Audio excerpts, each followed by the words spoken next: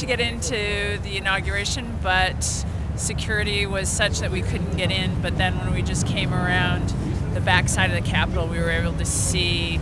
Barack Obama, his wife, Joe Biden, his wife, and the former President Bush and Laura Bush fly off in the helicopter. And that was a moment that,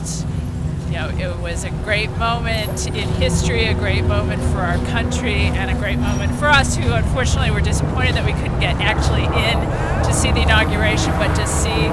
our former president and his wife fly off and see Barack and his wife walk back up into the Senate building was an amazing experience. What a meaningful change it is for the country and for our lives and for the world, really. And I think a lot of the things that Obama said in his speech signal the things that I think, that an openness to the world and an ability to lead the world again, an ability to bring sort of science back into the decision-making process, and not just ideology,